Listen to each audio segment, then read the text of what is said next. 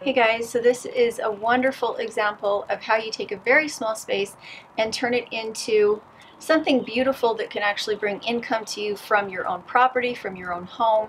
And so welcome. I'm having a little bit of a trouble with the lighting. It is meant to be a cozy nook, and so it doesn't have a lot of big open windows. It has a lot of curtains, so bear with me that it's going to be a little dark. Most Airbnbs make somewhere between $85 and $165 a night. If it's a really big mansion, they can make into the hundreds. But I think what we're kind of focusing on now is something you can put into the back corner of your property, something that maybe is already there, that just needs to be changed a little bit and brought up to code for living standards so that you can make an income off of it. The least expensive Airbnb we ever stayed in was a $50 a night Airbnb in Texarkana. And what it was this cute little house that through the backyard went to a little coffee house, and the lady owned both of them. So she would work at the coffee house during the day, and then when she had somebody come in from Airbnb or had them leave, she'd run over, change the bedding, spruce everything up, and then go back to work. So it took her maybe half an hour a day to keep the Airbnb managed. And she was making $50 a day from that rental. But the nice thing is that with an Airbnb, you're not necessarily dealing with renters. You're dealing with somebody who comes in and goes out, and you have their credit card on file so that if they damage something, you have recourse. We never found that any of the Airbnbs we were in had shown any sign of damage, or they were all really well kept up. It was obvious that they were a really great asset for the people who owned them.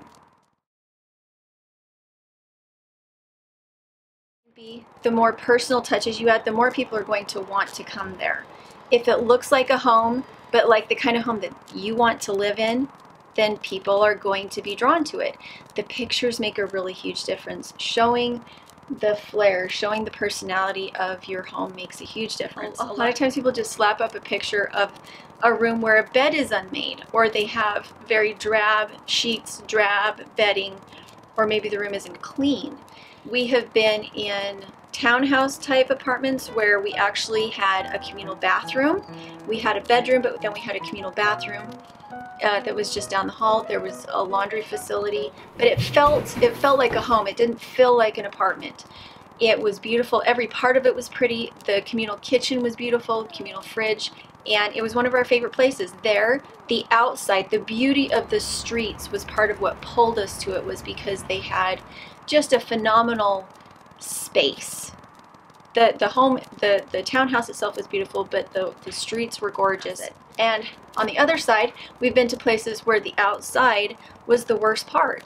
You came up and it looked like nobody in the neighborhood cared about their home except for where we were staying. And they had done such a fantastic job on the inside that it just didn't matter. You felt safe.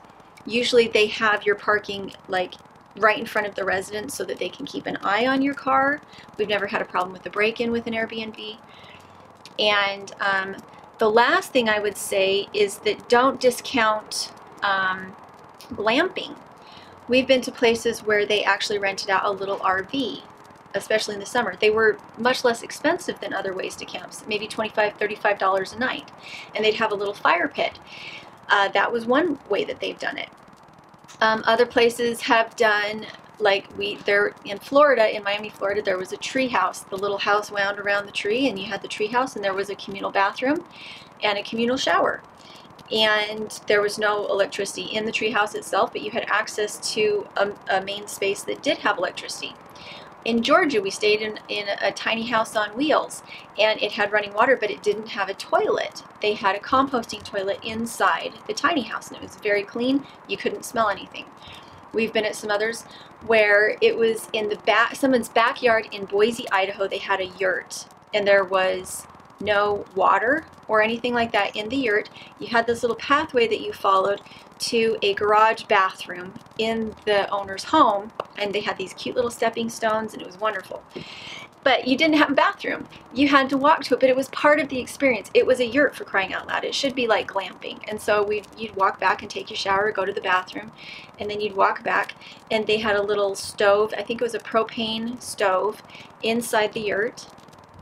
And that was how you lived in that year. And it was amazing. And again, and we actually had a hard time getting into a lot of these places because people could find what it is they were looking for. Some people really just want to glamp. They want to go camping but have a bathroom and a shower off to the side.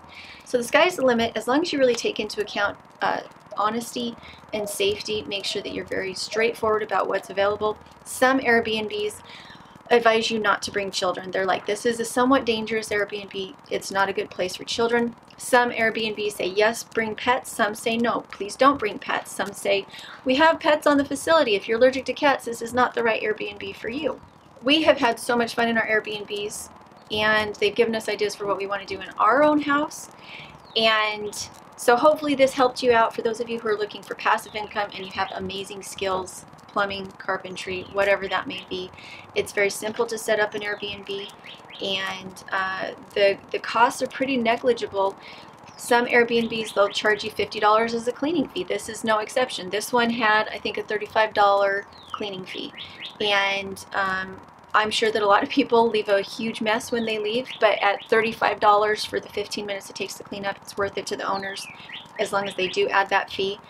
And this year they also added in a tax. So previous years there was no tax on Airbnb, but now there is a tax. And I don't know, I think it's a wonderful thing. We used to stay in hotels when we had problems with the RV.